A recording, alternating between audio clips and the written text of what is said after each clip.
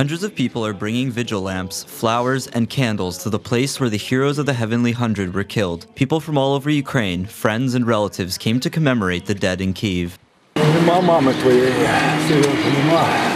Signs in the places where activists were killed remind passers-by of the violent clashes. These signs were put on trees by friends of the activists. Those who survived February 18th say it was their second birthday. We came to commemorate everyone. We were also wounded, but we were lucky not to be included to the Heavenly Hundred. On February 18th, we were injured in Mariinsky Park. We were the ones who started the charge. Our 15th company was the one that got in the thick of it. Our people were killed.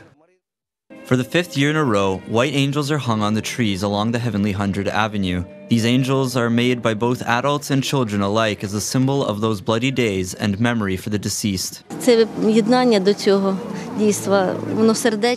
is sincerity. It's emotional. It brings us back to those days when all of this was happening. We helped, stood in the line to pass cobblestones. We were with our heroes, those who were on Maidan and those who were already in heaven. I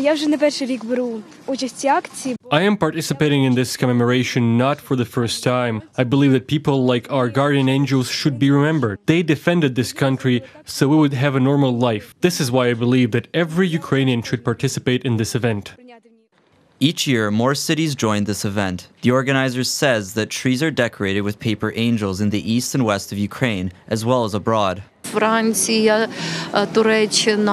Turkey, Poland, Latvia, and maybe other countries which we don't know about, since we're not monitoring all the countries closely. The event will last until the end of the week. Maybe others will join in the next few days through February 20th, since that was the day when we took the most losses.